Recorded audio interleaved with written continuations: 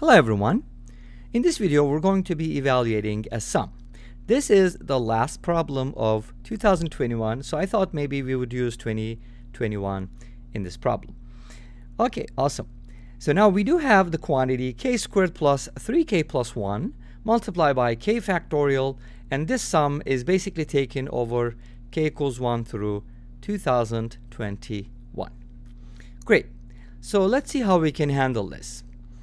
We have the expression inside the parentheses, k squared plus 3k plus 1. So one method here could be to think about, okay, what happens if I distribute this, right? So if I distribute this, I'm going to get something like this. I'll be getting k squared times k factorial, and then 3 times k factorial plus k factorial. Now, if you separate these three quantities, we could probably find something for this, because you probably, I don't remember if you've done this problem before. We probably did.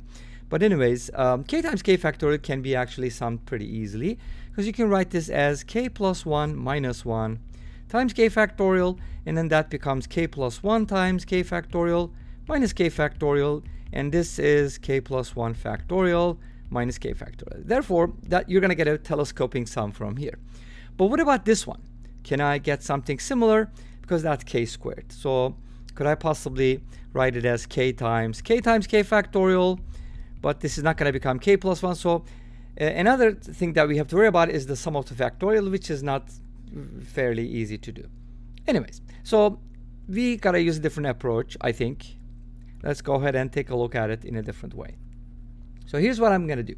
I'm going to focus on the quantity as a whole, k squared plus 3k plus 1. Remember, I just talked about k times k factorial. So can I get something that kind of looks like that? Because this you were able to write as k plus 1 factorial minus k factorial, right? This is a really nice identity. So can I get the difference from here? And yes, I can. If you just write the k squared plus 3k plus 1 as k squared plus 3k plus 2 minus 1. And the reason we use k squared plus 3k plus 2 is because it's factorable into k plus 2 times k plus 1. So that's the first part. And we're going to go ahead and substitute that here and multiply it by k factorial. And then we are just going to sum it. So let's go ahead and do it. So if I replace my quantity, of course it's going to be 1 through 2021, I'm going to be getting k plus 1 times k plus 2 minus 1. So far it doesn't look very good, but it's going to get better. So I'm going to go ahead and distribute this, because that's a difference multiplied by k factorial, and that's going to give me k plus 2 times k, oops, I wrote the k plus 2 twice. That's supposed to be k plus 1. That's k plus 2 times k plus 1 times k factorial minus, so since that's a minus sign, I can just go ahead and use the sigma again, separate those two sigmas. And the second part is just going to be 1 times k factorial, which is just k factorial. Great.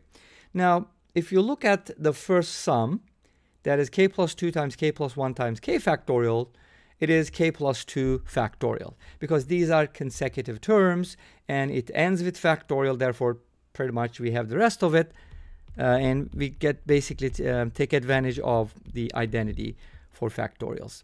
So this becomes k plus 2 factorial. Great. And then of course from that I'm going to be subtracting the sum for k factorial, and this is also going to be telescoping, not as telescoping as the other one, but still pretty telescoping. All right, great. Let's go ahead and expand this. I'm going to go ahead and simplify this as much as possible. Obviously, we're dealing with very large numbers here. And then at the end, I'm going to give you an estimate what the answer looks like. Okay, great. So let's go ahead and expand it. If you expand the first one, you're going to start off with 3 factorial. Remember, you're going to replace k with 1, but that's 1 plus 2. So that's going to become 3 factorial. And then we're going to get 4 factorial, dot, dot, dot. It's going to end up with 2023 or 2023 factorial, but we only have 2021. So let's go ahead and go through these. Let's write a couple more terms here. And then the last one is going to be 2023 factorial. And then from this, I'm supposed to subtract 1 factorial, 2 factorial, dot, dot, dot, all the way up to 2021 factorial. Awesome.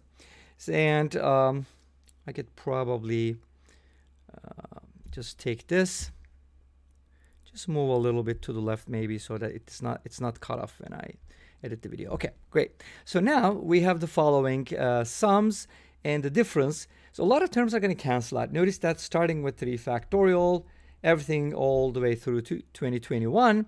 And of course, this is also going to be canceling out. So that leaves us with 4 terms. That's pretty telescoping, right?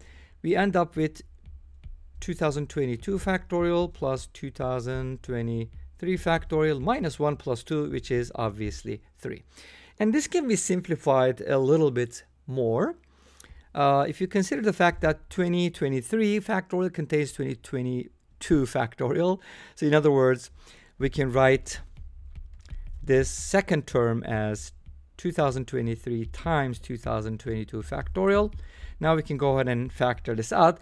I mean, it's not a huge improvement, but still looks a little simpler. And we're going to get 1 plus 2023 inside the parentheses minus 3. And this basically can be written as 2024 multiplied by 2022 factorial minus 3. And this is a very, very large number, approximately 3.19 times, and at this point you can kind of guess how many digits this number is going to have. I'm going to write in scientific notation, approximate value, of course, 10 to the power 5,811. Yes, this is a number with 5,812 digits. Wow, what a way to end the year 2021. Happy New Year, everyone. Thank you for watching. I hope you enjoyed it. Please let me know. Don't forget to comment, like, and subscribe. I'll see you tomorrow in the new year. I'll see you in a year with a new video. Until then, be safe, take care, and bye-bye.